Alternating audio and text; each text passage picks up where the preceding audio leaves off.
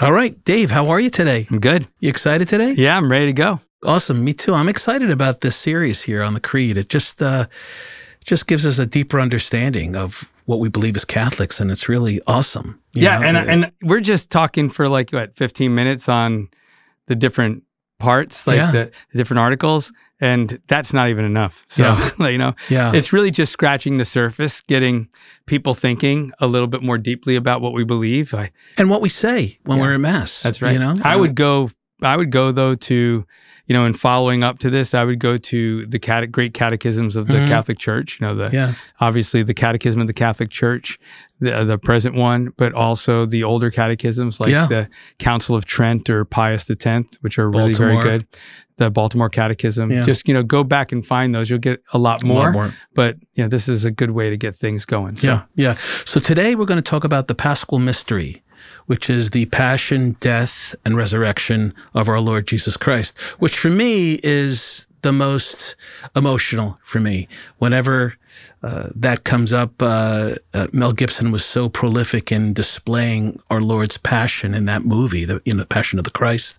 And I always think of, those scenes. When I meditate, I always think, I don't know why, but I think of that and what he endured. So it's the most emotional part of the Creed for me. Well, the saints have always said that one of the most efficacious practices that any Christian can do is to meditate on the cross of Jesus. So, that's important to do. And it's important to have something in our minds when we're thinking about that. Yeah. And it's funny. A lot of people will maybe argue that, hey, the Gospels don't talk a lot about the Passion. So why do we make such a big deal out of it? Wasn't Mel Gibson's movie over the top? I mean, it just is kind of like a blip in the gospel that Jesus is crucified and scourged. You'd be surprised. A lot of contemporary biblical scholars really try to de-emphasize the cross of Jesus, and they do that by saying that it's not really treated in detail in the Gospels. And you could argue the same thing from the Creed. I mean, he suffered under Pontius Pilate, was crucified, died, and was buried. It's very, very straight and quick. They don't describe the wounds or how many there were or, how they were inflicted. But I'd like to suggest a really simple reason for that. Well, of course, the fact that he was crucified, died, and was buried is the most important part, but you also didn't have to describe Roman crucifixion to anybody. It was standard. It was, and everybody saw it, you said cross in the ancient world and everybody shuddered because they had a visual come to their mind. Right. Yeah. And they would see people crucified on the road or outside the city. And so they knew what that was about. Even young children knew what that was about. So of course they didn't need to elaborate. Saying it straight was enough. Dare I say that we don't quite live in times like that, and we're very historically distanced from that. And so as a result, we need to be reminded. Whereas the people in the early church, the time of the Gospels, the time of the Creed, didn't need to be reminded. In fact, the apostles who wrote the Apostles' Creed, the cross was always present to them because it was always a real and true possibility. And for many of them, they died that way. So for what it's worth. And it was stipulated and stated in the Gospels where you have to carry your cross. Right. So it's mentioned many times as a reference. Which would have been people were like, what? Right. Right. Ew. That would have been the reaction of the people. Exactly. When we don't react that way, which is maybe part of the problem, we should realize that what Jesus is asking is really severe. But this line of the Creed, he suffered under Pontius Pilate, I think is an important one for us to at least get at, because I think there's a lot to it. So maybe, the next time we'll talk about the Passion itself and what Jesus endured. But I think I'd like to hit on a few things about this line that are pretty significant. So, when the Creed says he suffered under Pontius Pilate, this is a very, very important thing because there's this attempt to situate Jesus historically. Pontius Pilate was the Roman procurator in the area of Jerusalem, and he reigned there as governor for a particular period of time. And he was the one who oversaw the trial of Jesus and eventually conviction of Jesus. So he would have been the one, like, whose signature was in the roll books of like people who are crucified when it came to Jesus. So I think we can glean a lot from this. It's not unlike what, let's say, Luke does in his gospel when he's talking about the birth of Jesus and he's going through all the different people who were rulers in the different regions at the time. Like, he's trying to say, no, this was a real event, a real person who was born in a particular place at a particular time. And sort of like doing that with the creed. This is a real person, a real event. He really died. He was really crucified at a particular time in a particular place. And the reason why that's important, it not only testifies to the fact that God became man at a particular moment in history, but it testifies to the fact that this isn't a made-up story and a myth.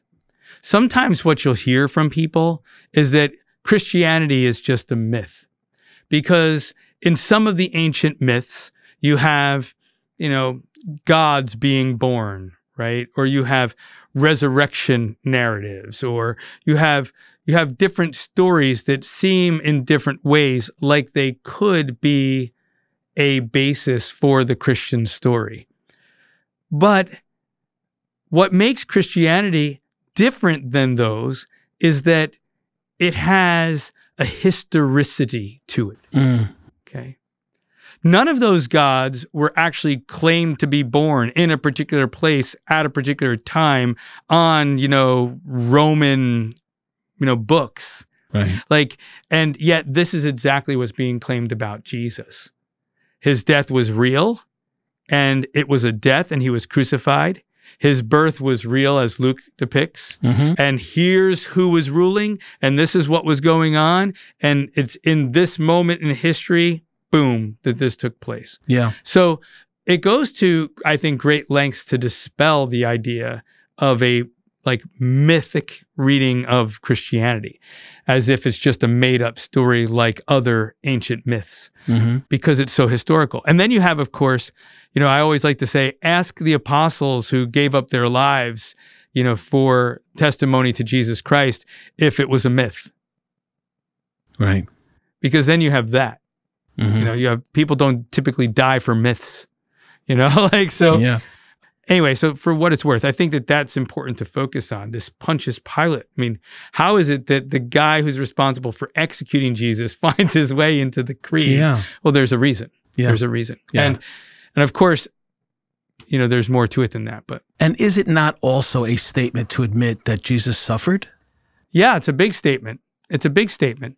And the reason is because of what we believe about who Jesus is. If Jesus were just a man, then the fact that he suffered on some level wouldn't be a surprise to us. It wouldn't be anything new. But it's the fact that Jesus is totally God, that he is a divine person with two natures that are completely united, a divine nature and a human nature, that is the revolutionary thing. Because this statement means that we have to be able to say that God suffered.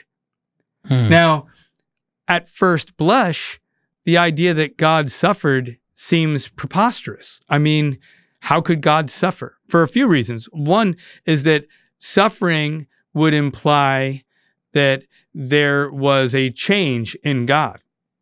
Obviously, that at one point he wasn't suffering, and at some point now he is. It also implies a certain duration, like that somehow God is bound by time, because change and time are sort of interwoven with each other, which clearly God is outside of time. He's eternal. And then on top of that, you've got this idea that, well, God is suffering for our salvation, which means somehow human beings are able to dictate God's suffering, are able to be the cause of God's suffering. So this infinitely small in comparison to God creature somehow has power to make him suffer. That sounds ridiculous.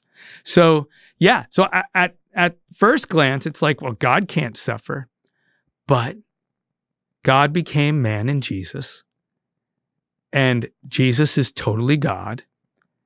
And so when we say he suffered, we now are able to say, yes, God suffered because God became man. Well, couldn't you say that God didn't suffer, but Jesus did? Yeah, that's a really interesting one. And there were some people in the early church who tried to solve this problem this way. The one that comes to mind is Nestorius. Nestorianism tried to make the claim that Mary was the mother of Jesus, but not the mother of God. That somehow Mary was the mother of the human nature, but like, you know, obviously Mary wasn't the mother of the divine nature, because how could God have a mother? That would mean God had a beginning, and God had no beginning. And therefore, how can Mary be the mother of God? So what Nestorius said is Mary's the mother of Jesus, but she's not the mother of God. So it's a similar point, like, but on a different issue, particularly with regard to the Blessed Virgin Mary. And the church decided no. The magisterium said no. She is the mother of God. She's the Theotokos. Why? Because it would create a division in the person of Jesus. So you cannot separate out Jesus' human nature from his divine nature. He is, the hypostatic union means complete and total union of both natures in the person, the divine person.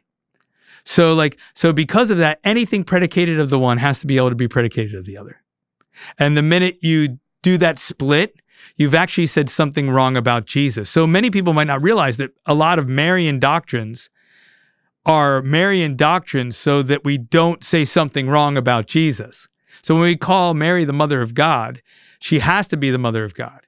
Because if Jesus is God and Mary's the mother of Jesus, she also is necessarily the mother of God. Otherwise, you're saying somehow Jesus isn't God, or that those two natures are separate in Jesus, in the person, and you can't.